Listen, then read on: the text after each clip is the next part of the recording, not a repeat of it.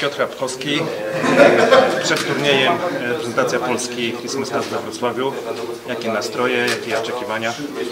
Bardzo dobre nastroje. Spędziliśmy teraz kilka dni w rodzinnym gronie, odpoczęliśmy od tej fizycznej pracy. No i teraz zaczyna się kolejny etap przygotowań, na pewno bardzo ważny. Trzeba już powoli z tą piłką się oswajać mocniej, oswajać się tak jeszcze meczowo i pokazać, że potrafimy w nią grać. Wcześniej było zgrupowanie w Płocku.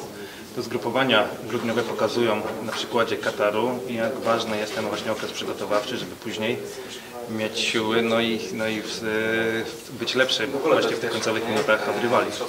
Tak, bo bez przygotowania fizycznego nie da się grać długiego turnieju w szczególności, gdyż potem będzie brakowało i będziemy odstawać od najlepszych, no może nie do 40 minut, ale potem w końcówkę będzie się przegrywać, więc trzeba być naprawdę mocno przepracować taki okres, żeby potem wygrywać w tych najważniejszych, kluczowych momentach.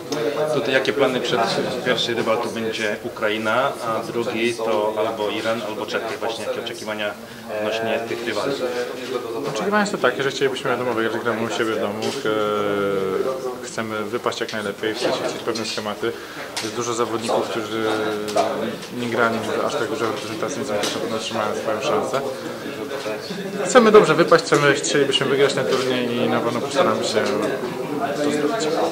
Przed nami jeszcze będzie nowy rok. Czy będziecie mieli czas, żeby z rodziną, z najbliższymi gdzieś, nie wiem, pojechać, właśnie odpocząć, zrelaksować się? Jest na to właśnie moment, żeby w ogóle czas, żeby gdzieś pojechać?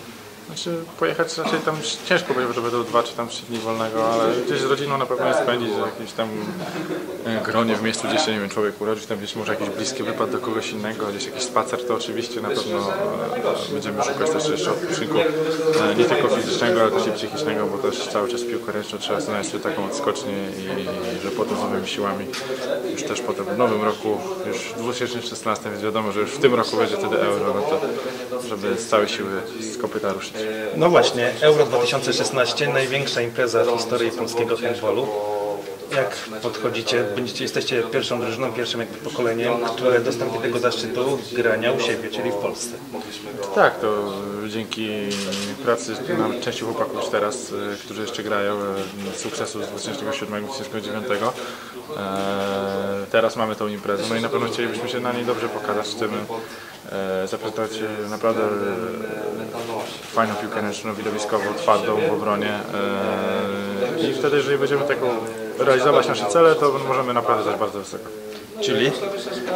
Nic nie możemy obiecać, naprawdę trzeba. Z każdym meczem będziemy dawali się wszystko i mam nadzieję, że to starczy na to, żeby właśnie te dobre rezultaty osiągnąć. A dobre rezultaty chyba się sobie to jakie jest to dobre. Dziękuję bardzo. Dziękuję.